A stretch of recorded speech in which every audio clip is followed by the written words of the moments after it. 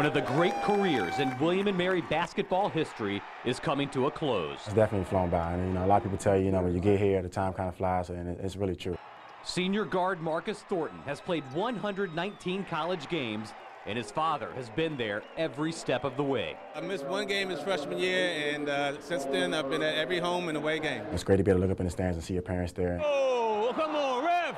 Wayne Thornton, wife Deborah, and daughter Tasha have watched Marcus's hard work pay off. I'm very proud of him. He's set a goal, and he's stuck to it, and he's striving for better.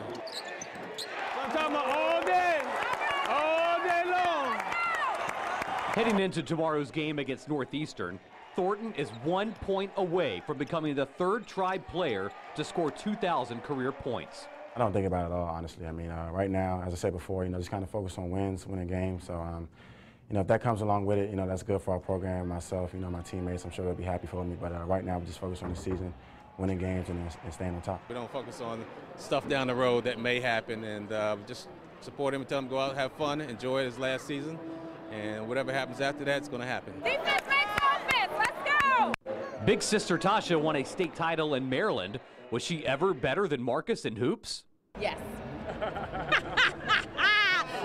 Don't tell him that, though. That is completely inaccurate. I don't know where she came up with that from. Let's go, Tribe!